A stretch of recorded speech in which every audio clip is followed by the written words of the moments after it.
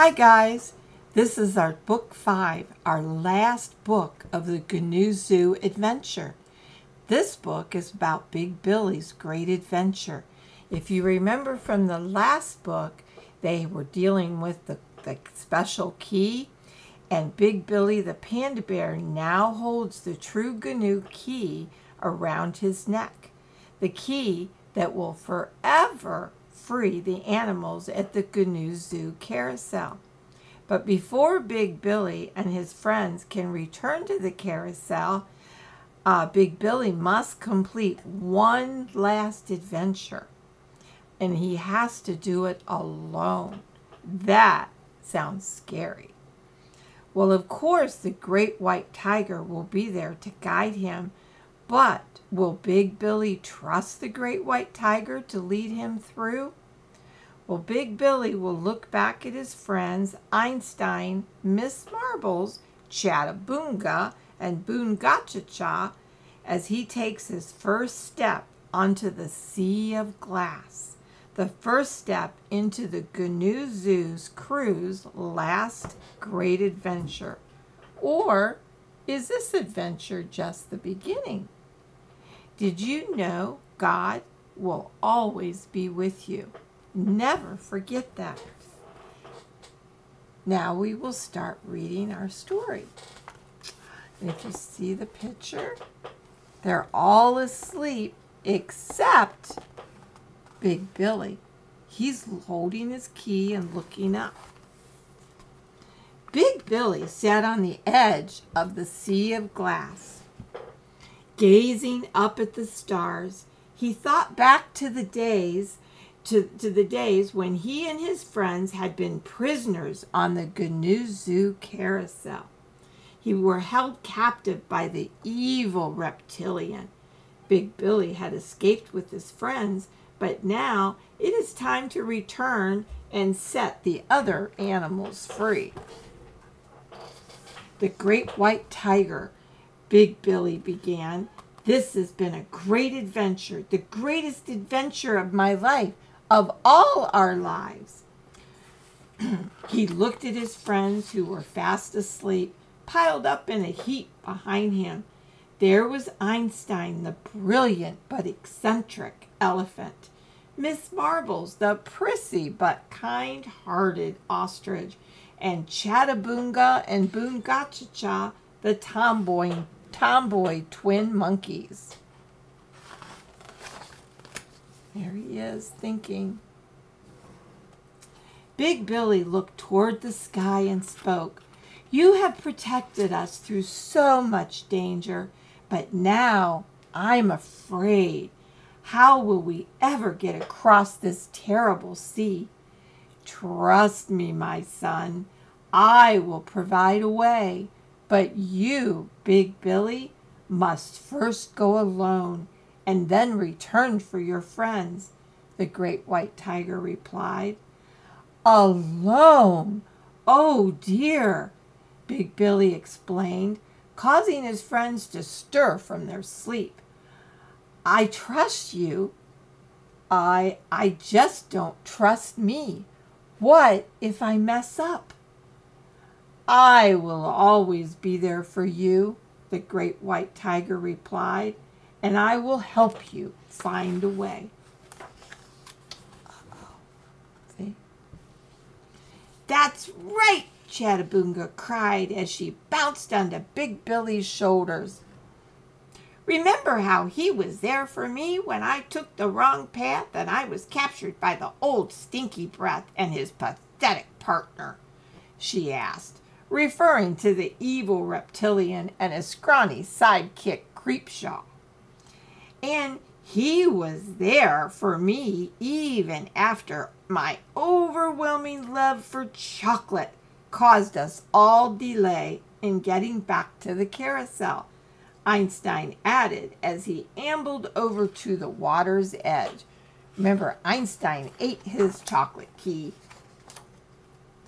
Uh-oh. Look here. Well, I must also confess, Miss Marbles chirped. There was that time when I ignored the great white tiger's helper and ended up with my feather feathers all a-whirl, heading down the river toward the waterfall. He protected me then, and she batted her eyelashes, but my beautiful purse never has been the same. Yes, I remember, Big Billy said with a smile. And remember this, the great white tiger said. Remember that I love you, and I will always love you. Then he turned to Big Billy. Now, Billy, it is time to go. The enemy is near, but I am closer. I am in your heart. To cross the sea of glass, you must trust what is in your heart and not what your eyes or ears tell you. Ooh, Reptilian whispered. This is better than I had hoped for in my wildest, most evilest dreams. Yeah, boss, Creepshaw added. A piece of cake. And see the great white tigers looking out for them? Whoops. Here you go.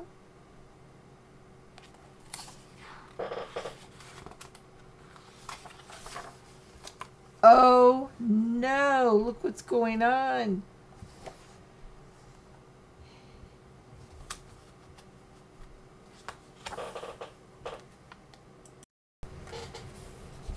If perchance there is a candy store on the other side, a morsel of chocolate would be greatly appreciated, Einstein said. Should there be an institution of beauty, perhaps you could book an appointment for me to have my feathers fluffed, Miss Marbles added. Have you forgotten what this great adventure is all about? Big Billy asked. We must return to the carousel so that our friends can be free too. Right, right, right, they all muttered at once. When you get to the other side, the great white tiger said, Raymond, the purple piranha, will provide a boat that will take you back to your friends. You will then all return to the carousel. Piranha fish, Boom Gotcha Cha screeched, jumping into Einstein's arm. You'll be fish bait, Billy, a salty snack. Oh, no. Big Billy goes, trust me now, Billy, and take your first step, encouraged the great white tiger. Billy stepped onto the sea of glass. It seemed pretty sturdy, he thought. This might not be so hard after all. He took a few more steps. I'm doing it, he cried. Just then, a hand reached out of the hole into the sea and grabbed Billy by the leg. Oh, dear. Help, help, Billy cried. I've got you this time, Reptilian growled as he pulled Billy closer and closer to the edge. Help me, great white tiger, Billy pleaded as he began to disappear in the sea. See how he's, oh no. Look at that old Creepshaw. Look at him. Oh, he's nasty, huh? Let me go there. Whoops, there we go. Then suddenly from overhead, Big Billy heard, tally-hoo, de-loo, and company into the rescue. Big Billy looked up and he saw his old friend Toodaloo and Lulu. The great white tiger's helpers circled the hole with a rope. Lulu called down to Big Billy, grab on, old buddy. Billy reached up and grabbed the rope. I say, old chap, you seem to be in a bit of a bother here, Toodaloo said. I think I got a little carried away with myself, sighed Big Billy. Well, you're safe now, little buddy, Lulu said as she flew off. The great adventure continues. Reptilian shouted from below, we'll be back. We have more in store for you. Oh no, look at that.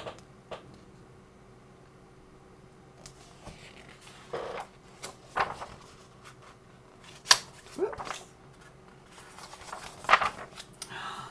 Big Billy on his adventure. As Billy continued along, he looked at the vast sea ahead of him. "That's my problem," he said to himself. "I'm hopeless. I always get into trouble. I never get it right." "That's right. You'll never make it across," Reptilian's voice boomed. "Yeah, I don't know why the not-so-great white tiger chose you," Creepshaw added. "You're not worth saving." Billy sat down, discouraged. Suddenly, the sea began to shake. Cracks appeared in the glass, sending splinters flying everywhere. The sea opened like the mouth of a dragon and swallowed Big Billy whole. Down, down, down he went, spinning out of control. He was too dizzy and too weak to even cry out for help. He took one glance at the mark of the great white tiger on his paw, and he closed his eyes. Boy, I bet he was really scared, don't you?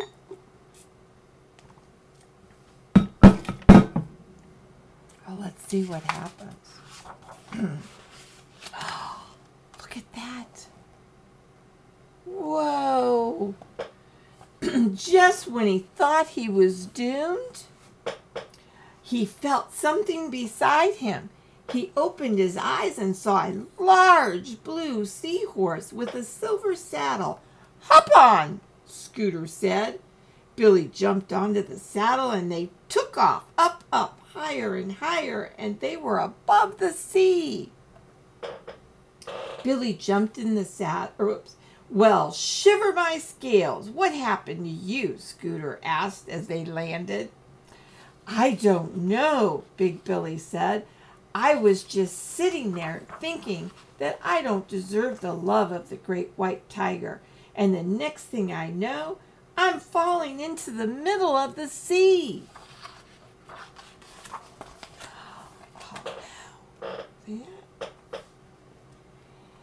"That's where you went wrong, my friend. You cannot earn the love of the great white tiger. It's a gift." "You always have it," Scooter said. "One day," Big Billy wished, "I just want to get it all right." Big Billy, he loves you every day, good days and bad days," Scooter replied. "Now there's no time to waste. Off you go." With a flick of his tail, Scooter was gone. As Big Billy continued on his great adventure, a thick mist began to rise from the sea. It swirled around him in waves, blinding him. Suddenly, the howling of dozens of snow wolves froze Big Billy in his track. He felt their hot breath on his legs, and he heard them snap at his feet. Oh, no. Poor Big Billy. "Great white tiger," Big Billy whispered, "I'm so afraid, but I will trust you. I will trust that you are with me. I believe you love me, no matter what." They started to walk again, and as he walked, he smiled as the howls just faded into the mist. "I told you the wolf thing was a lame idea," Creepshaw said. "Silence! What is that foolish bear most afraid of?" Reptilian huffed. Creepshaw thought a moment. "Losing his dumb friends," he wondered. "Brilliant," Reptilian replied, beginning to devise his plans. Uh-oh. Creepshaw and Reptilian are bad dudes. Big Billy could see the shore. He was almost all the way across the sea of glass. When he was just steps away from the shore, he heard Big Billy. "Help me!"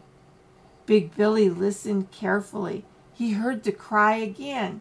It was coming from behind me. "Help me, Big Billy! Help me! I'm sinking!"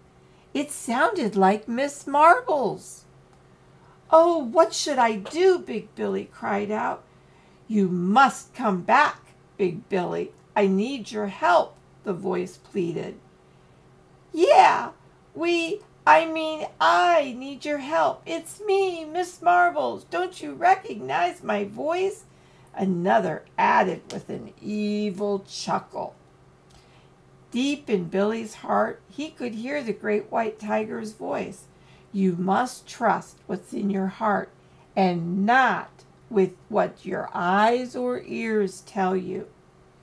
So Big Billy focused on the shore ahead and he kept walking. "Your voice sounds nothing like Miss Marbles, your royal nastiness," Creepshaw said to Reptilian, watching Big Billy continue. "Silence, fool! Will nothing get that bear to turn around?" Reptilian demanded. Billy's feet finally hit the shore. He could feel the sand between his toes and the warmth of the sunlight on his face. The hard, smooth sea glass transformed into rolling waves. Just then, a giant fish leaped out of the water. You see that? Look at that. That's the piranha fish, huh? "Hiya, hiya, I'm Raymond. It's an honor to meet you." The large piranha splashed along the shoreline and led Big Billy to a crystal boat with a yellow large sail. "Climb aboard," he told Billy. "After you retrieve your friends from the other shore, this boat will take you all safely home to the GNU Zoo carousel." Big Billy stood on the bow of the boat and it began to glide through the water, slowly at first, but then faster and faster until Billy was breathless from the wind. See that? Oh, look at that. "You did it, Billy! You did it!" his friends cried as he returned to the shore where they waited. "You mean the great white tiger did it," Billy said, smiling. He hugged each of his friends as they climbed aboard. "What a great adventure!" he shouted. It raised the true GNU Zoo key to the sky. "To the carousel! To the carousel!" the rest of the gang cheered. With that, a tornado of twinkling stars began to whirl around them, gathering speed until it swooshed the boat up in the air and pushed it across the sky like a meteor. When the boat landed again, Big Billy could see they were finally home at the GNU Zoo. "Oh, no, you don't, Big Billy," Reptilian whispered. "Not if I can help it.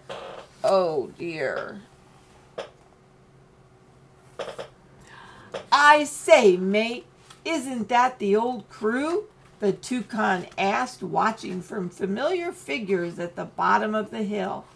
"Well, what do you know? It's Big Billy and Miss Marbles and the whole gang," the alligator explained.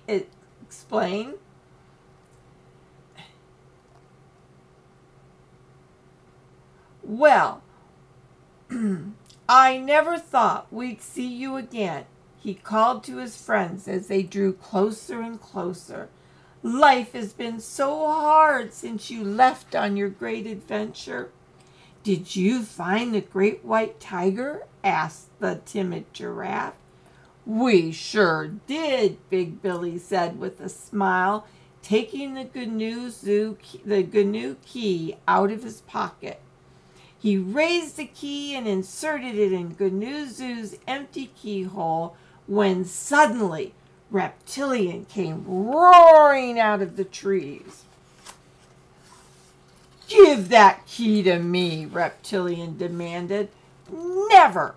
Billy cried, clutching the key to his chest. Reptilian grabbed Billy by the ankles. "Now you will obey," he hissed. "We will never serve you," Billy said. "We serve the great white tiger. He loves us and we love him." With that, Billy wiggled himself free He put the true GNU key back in its rightful place with a click. The carousel began to spin. Lights came on, and music filled the air. The spindly poles that once held the animal captive disappeared forever. "Urgh! Stop that infernal noise!" Reptilian cried. "I'll be back one day, you see." Oh, they're all so happy. See them all? "Hooray!" the animals cried. "We're free! Now we'll be able to take the children on the carousel rides of their lives. And the adventure is just the beginning," the great white tiger said with joy. "What? Just the beginning?" Big Billy asked. "I thought this was the end of our journey." The great white tiger chuckled gently. "No, my little ones. Now that you have learned to trust my love, we will have many great adventures ahead."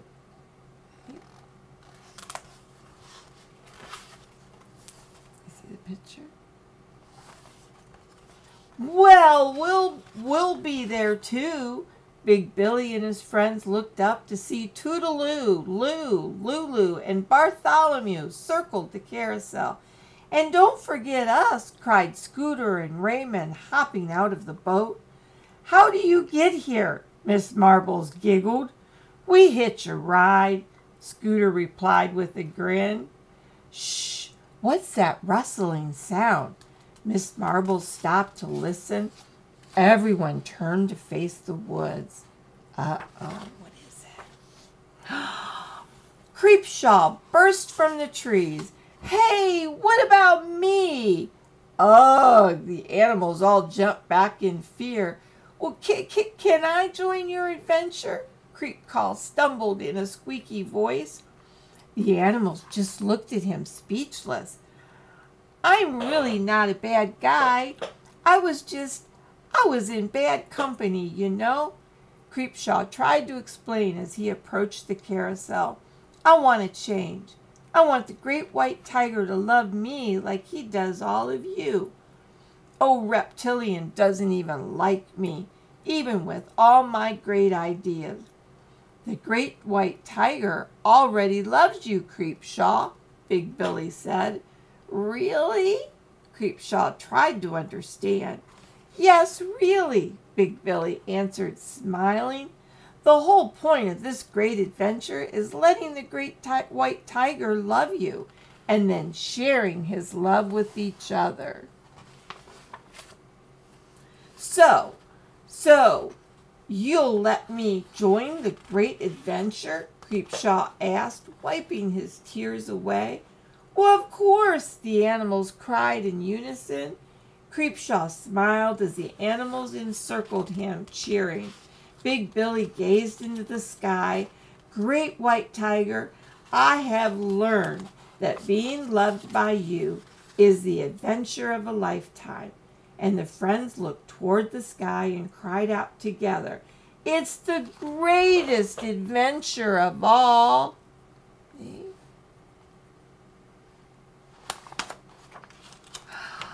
And there's the great white tiger. The adventure of a lifetime is being loved by you. When we're sad or when we're happy, we are loved by you. When we feel alone, you're always there. When friends are gone, you're there to care. The great adventure of my lifetime is being loved by you. Well, isn't that a great book? I know that in Romans, let's see, what chapter? Romans 8:38. God shares this verse.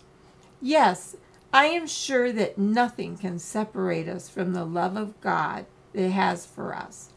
Not death, not life, not angels, not ruling spirits, nothing now, nothing in the future, no powers, nothing above us, nothing below us, or anything else in the world will ever be able to separate us from the love of God that is in Jesus Christ our Lord. Always remember that. No matter what you do, right or wrong, God always loves you, and He's always there for you. Well, I love you guys, and I hope you enjoyed the adventure of the GNU Zoo. You guys have a great day. Be safe, and see you next time.